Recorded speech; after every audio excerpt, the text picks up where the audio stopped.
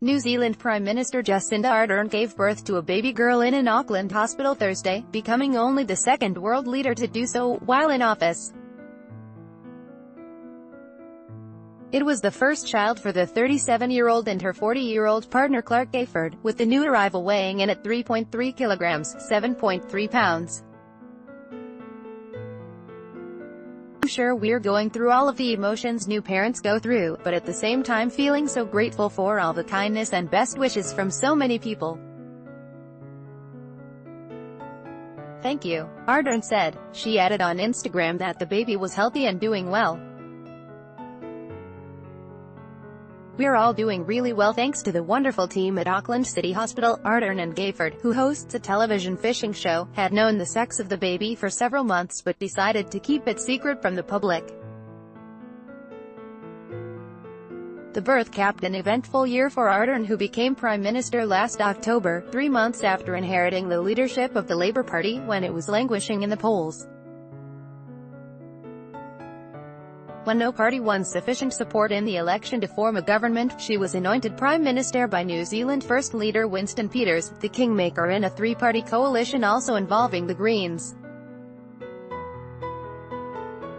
Peters, who became Ardern's deputy, is now acting Prime Minister while she takes 6 weeks maternity leave, although she will continue to be consulted on significant issues.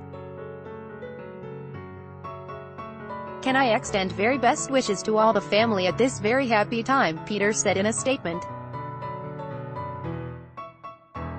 "Like the rest of the country, we welcome the news of the birth of a healthy baby and are naturally delighted for the new parents." Former Prime Minister Helen Clark tweeted it was a proud day for Jacinda. New life, new hope, and described the proud parents as role models for gender equality.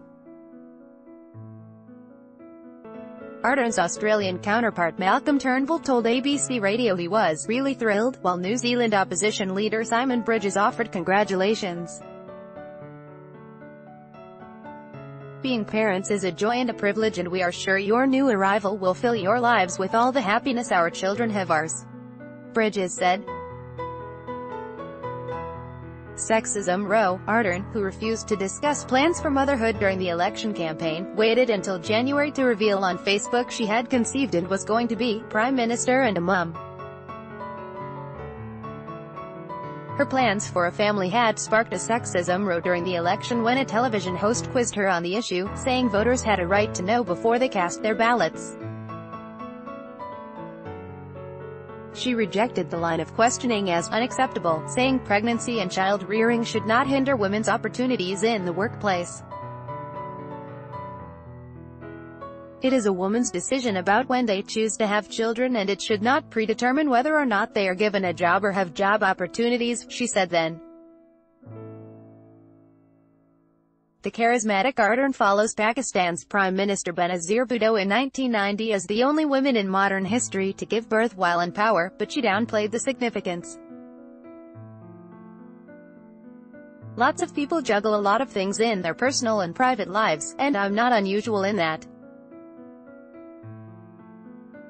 Plenty of women have multitasked before me, and I want to acknowledge that," she said when revealing the pregnancy in January.